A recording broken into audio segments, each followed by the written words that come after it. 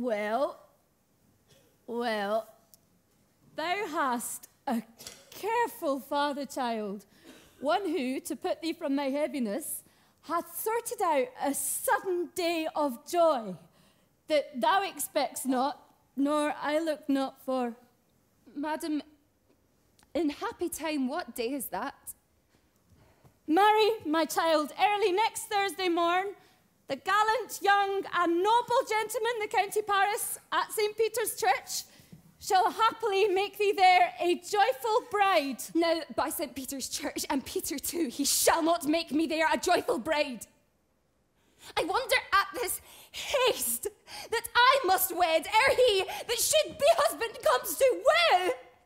I pray you, tell my lord and father, madam, I will not marry yet, and when I do, I swear it shall be Romeo, whom you know I hate rather than Paris. These are news indeed. Here comes your father.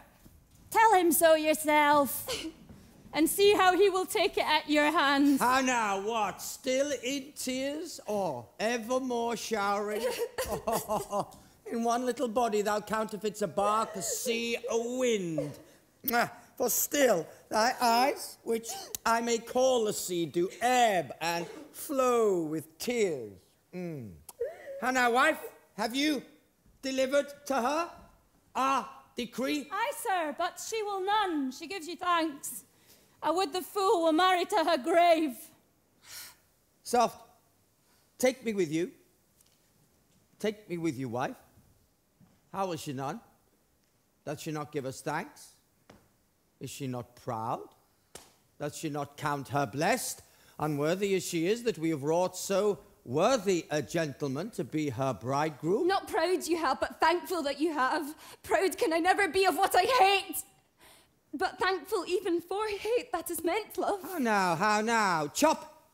Logic, what is this? Proud, and I thank you, and I thank you not, and yet not proud? Mistress, minion, yeah! Thank me no thankings, nor proud me, no prouds.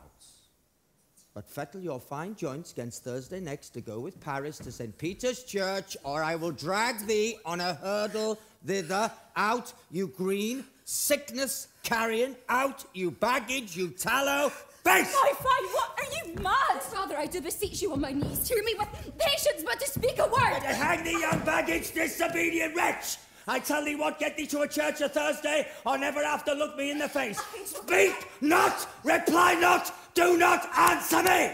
My fingers itch.